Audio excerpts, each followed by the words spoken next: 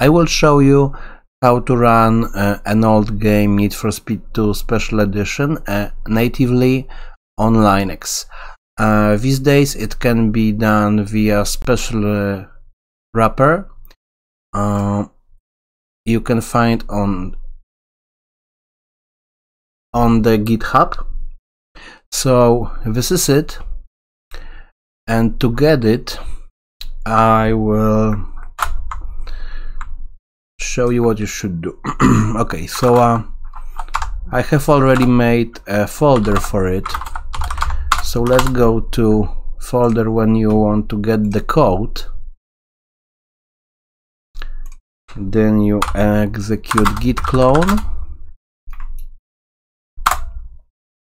Okay, so we have the code. Now we need to do one more thing. I will open a separate terminal for it.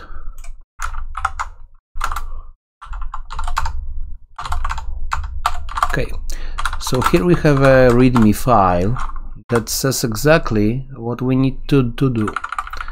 So yeah, we need to do these two things first. So okay, we have the source code main directory. This is the first thing, and this is the second thing.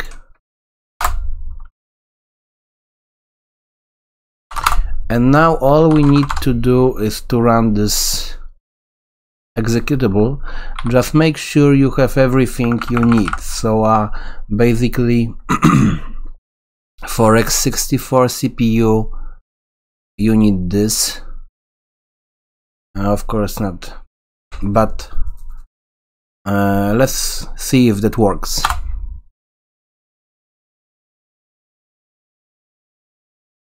It worked.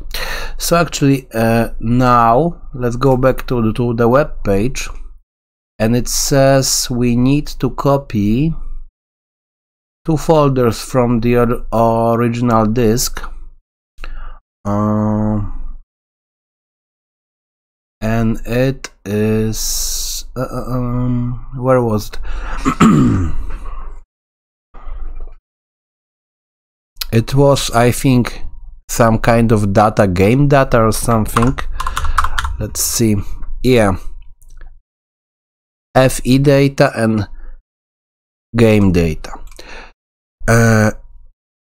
Into Need for Speed 2 SE directory. So okay, here we have the source code, and here I have the game I ripped from the CD and the game folder. So we have this CD, and here what we do with it, if you don't know, you use sudo mount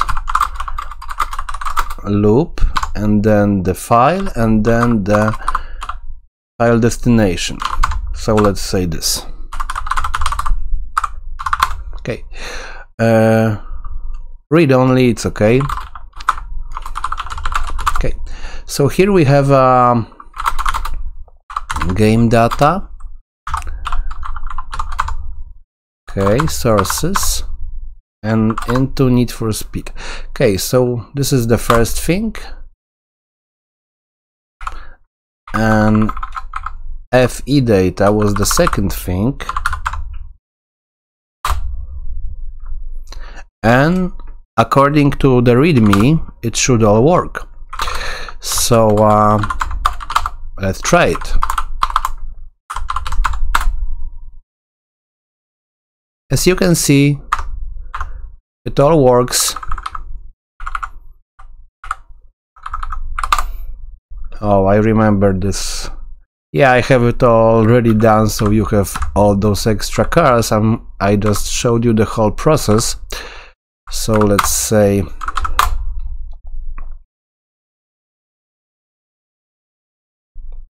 works wonderful. We can enjoy our memories in good quality. Okay, so that's what I wanted to show you today. Some error, but let's not focus on it so much. Anyway, the game works. I hope you enjoyed. Thanks for watching.